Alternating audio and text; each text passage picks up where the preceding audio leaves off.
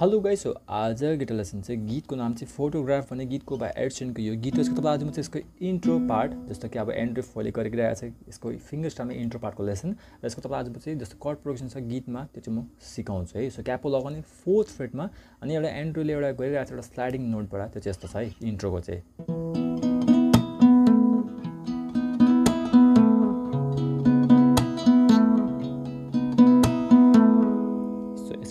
स्टार्टिङबाट sliding नोटद्वारा अब यो एकदम राम्रो सुनिन्छ। यसलाई कसरी गर्ने यसको नोट चाहिँ फिङ्गर स्टाइल टाइपमै छ यो चाहिँ। यसमा चाहिँ हामी कर्ड समात्ने C5 कर्ड समात्ने पनि स्ट्रिङको 7 4th स्ट्रिङको 9 3rd स्ट्रिङको 9 यसरी समात्ने C मा समात्ने है। अब यसमा के गर्ने पिकिङ चाहिँ 5 4 3 सँगै पिक आफै यो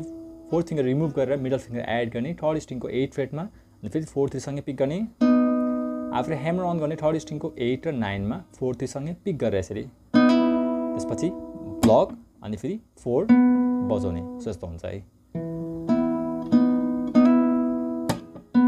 4 बजाइसकेर चाहिँ अब एउटा स्लाइडिङ गरिदिने भनेपछि 12 मा यसरी जोडले यहाँ प्रेस गर्ने 5th स्ट्रिङको 12 बाट 11 सम्म स्लाइडिङ गर्ने यसरी ट्याप गर्नुपर्छ जोडले प्रेस गरेर यसरी गरिदिने जस्तो हुन्छ C को है यसरी गरिदिने। अब अर्को पनि नोट अलमोस्ट सेम नै छ। यो फर्स्ट फिङ्गर मात्रै रिमुभ गरिदिने अनि मिडल फिङ्गर रिमुभ गरिदिने यसरी समात्ने 4th स्ट्रिङको 9 3rd स्ट्रिङको 9 मा यसरी समातेर अघि सेम गरेर यस्तो गर्ने तर 5th स्ट्रिङ ओपनबाट स्टार्टिङ गर्ने। यो चाहिँ फेरि हुन्छ ए माइनरमा। यसमा के गर्ने 5th स्ट्रिङ ओपन 4th सँगै पिक अब 3rd फिङ्गर रिमुभ गर्दै 4th फिङ्गर रिमुभ गरेर 3rd स्ट्रिङको यसरी समात्ने मिडल फिङ्गरले 8 मा 4th सँगै पिक गर्ने आफै ह्यामर अन गर्ने 8 र 9 मा 3rd स्ट्रिङको सँगै पिकिङ गरेर 4 र 3 फेरि ब्लक फेरि 4 पिक गरेर त्यो स्लाइडिङ गर्ने यसरी 12 बाट 11 सम्म अघि गरेर यसरी ट्याप गरिदिने यस्तो हुन्छ है ए मानेको चाहिँ यसरी गरिदिने। आफै अर्को कर्ड चाहिँ के हुन्छ यसरी समात्ने यहीँ बी मेजरमा सरी यो त जी मेजरमा आइरहेको छ। यसमा फेरि के गर्ने चाहिँ 6th स्ट्रिङको 7 4th स्ट्रिङको फेरि 9 3rd स्ट्रिङको 9 मा समात्ने यसलाई फ्ल्याट राख्ने है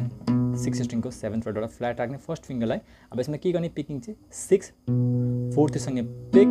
आफूले अघि गरे यस्तै 4th फिङ्गर रिमुभ गरेर 3rd स्ट्रिङको 8 मा यसरी राख्ने फेरि 4th सँगै पिक गर्ने फेरि ह्यामर अन गर्ने फेरि ब्लक फेरि 4 पिक गरेर चाहिँ यसरी स्लाइडिङ गरिदिने। सो अलमोस्ट सेम जस्तै गइरहेको छ सिक्वेन्स यसरी गरेर चाहिँ अब लास्टमा एफमा चाहिँ अलिक चेन्जेस छ त्यो चाहिँ यस्तो हुन्छ। अब यसमा के गर्ने एफमा चाहिँ समात्ने 6th स्ट्रिङको 5 3rd स्ट्रिङको 6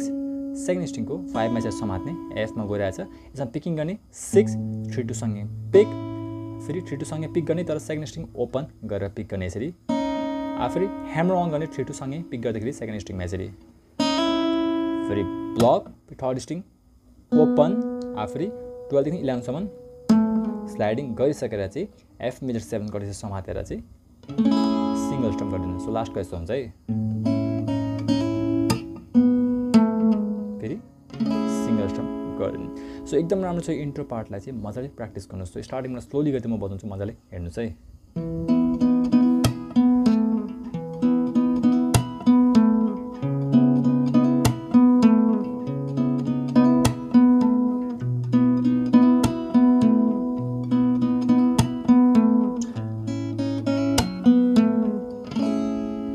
प्र्याक्टिस गर्ने हरेक कर्डमा 2 चोटि गर्दै बजाउने। अब कर्ड पनि एकदम सिम्पल छ स्टार्टिङको बुझ्यो भने होल गीतमा सजिलो छ। सो स्टार्टिङबाट के गर्ने सी मेजरबाट चाहिँ हामी on down storming with the palm म्युटिङ गऱ्यो भने चाहिँ एकदम राम्रो सुनिन्छ यसरी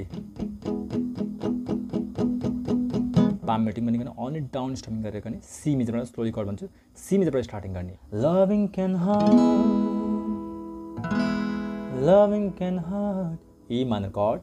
समटाइम्स अब जी major chord but it's the only thing that I know for the F major chord for the C major chord when it gets hard you know it can get A minor chord hard sometimes the G major chord it is the only things makes us feel a F major chord alive। so यहाँसम्म चाहिँ chord C major A minor, G major र F major repeat भइरहेछ 2 चोटि only down streaming गर्ने with the palm म्युटिङ गरेर यसरी।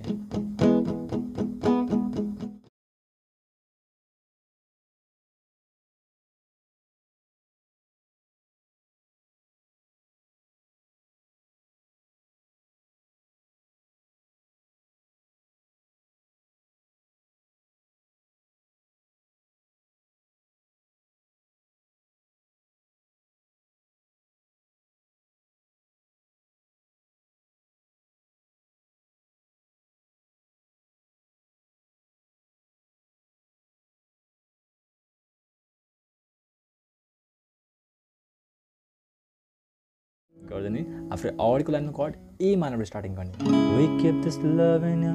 F major chord photograph the C major chord we maintain memories for G major chord ourselves अब ए minor chord where our eyes are never closing F major chord hearts are never broken C major chord and time's forever frozen अब single स्ट्रम G major मा still so यो main pre coarse लाइनमा chord के गयो ए minor F major C major G major त्यसको फेरि ए major F major C major र G major मा सिंगल स्ट्रम गर्दैन सो डाउन स्ट्रमिङ धेरै गर्ने यस्तो हुन्छ है we keep this love in a photograph we made these memories for ourselves where eyes are never closing hearts are never broken the time's forever frozen still यसरी गर्दिने अब कोर्समा फेरि chord के छ म स्लोली फेरि भन्छु सी मेजरबाट स्टार्टिङ गर्ने so you can keep me inside a pocket of your G major chord ripped jeans holding me closer till our A minor chord eyes made you won't ever be F major chord alone wait for me to come home so last ma chorus ma ke gayo C major G major